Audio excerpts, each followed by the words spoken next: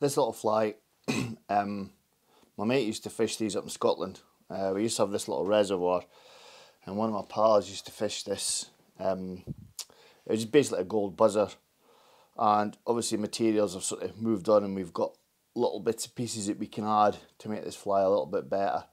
But it was basically a gold tinsel with a little bit of hare's ear, nothing else to it. I've just added a little bit of new materials and a bit of glow bright just to make the fly that a little bit better. But it's an awesome fly when there's sun, when there's a bright sun, especially when the fish are higher up in the water. This particular fly tends to pick out way more fish than your standard buzzer pattern, so let's go ahead and tie it. The first thing I do is I start with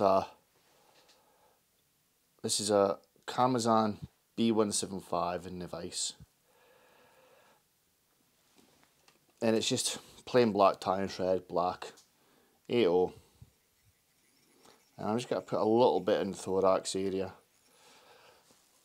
That's it. And I've got two different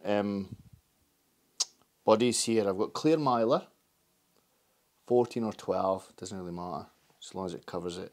And I've got a uni-mylar, gold and silver, so gold one side, silver the other. And what I'm going to do is I'm going to put a length of the clear on first, because it's going to coat the whole fly to give it just a little bit more durability. I mean, you can super glue it, but because there's fur and floss in there, I can't even see what I'm doing.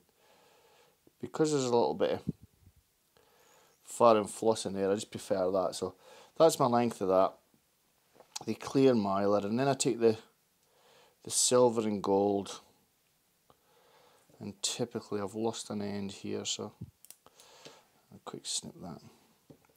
So you'll see I've got one side silver, and I turn that around, and the other side is gold, so it's gold side up we're wanting.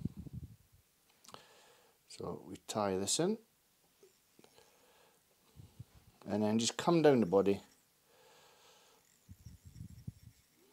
to the end of the hook shank, just as it starts to turn the corner on the bend of the hook, and then back up. You didn't really need to be neat because this is all getting covered up. And then one thing I do a lot when I'm tying flies, especially when I'm doing ribs or anything like that, stick a whip finish in. So this one now, our gold, we're going to come up the body and overlapping, touching turns. And like I say, this fly, particularly when the sun's on water, I always do really well with golds and reds and oranges when the sun's high, and it's bright. So there you go, that's our gold body, which is the original fly. And now we've got this clear mylar, which we're going to you kind of stick varnishing underneath it, but to be honest, when this is wound on tight, I feel that you don't need it. It's pretty solid to say the least. So that's my clear mylar. So what I've done is I've created an underbody with the gold, and I've secured the clear over the top just to make it that bit stronger. Again, sticking a whip finish. And I've got a glow bright number 5 here. We didn't want too much of this, so what I'll do is I'll take a length, this is probably about a foot, double it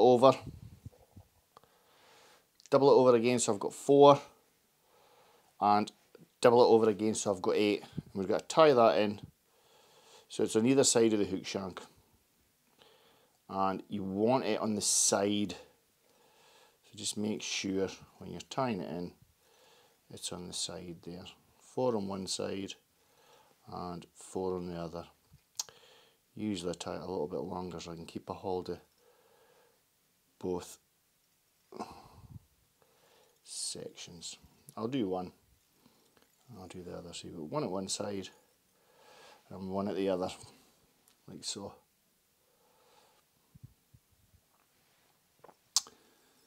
A couple more wraps, in with your scissors, and cut that at an angle. Nice, neat and tidy. I'm just going to cover this whole area. Cover that whole area and then back up to the eye in a little bit of space. I've then got this stuff, stickle dub. This is natural. And I've got a little thin thorax. So just dub that on. You'll know when you've tied a few of these how much is enough. No, enough a lot actually.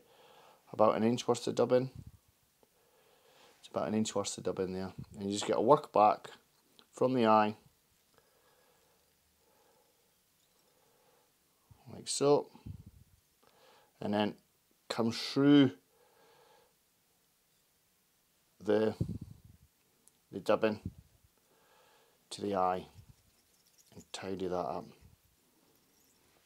with some thread wraps. Then with your whip finishing tool, small compact head, and then tie off. Now with these breathers, you don't want them too long, you want them short. So about half the thorax on that side. Turn this, half the thorax on that side.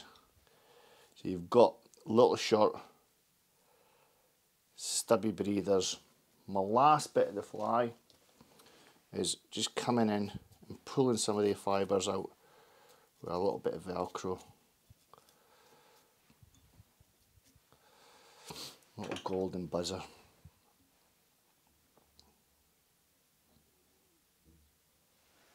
And I'm just a tiny little bit of varnish just to finish the fly off on either side. And there he is. I've got a tiny little bit of tag thread there, haven't I? I can see it. And that's him. That's your little golden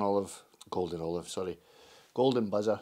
Just an awesome fly to be fishing when there's sun in the water and the fish are on buzzers. I can highly recommend it. I really hope you enjoyed that, folks. If you did, please subscribe to my channel. Plenty more fly fishing and fly tying videos. Take care and bye bye.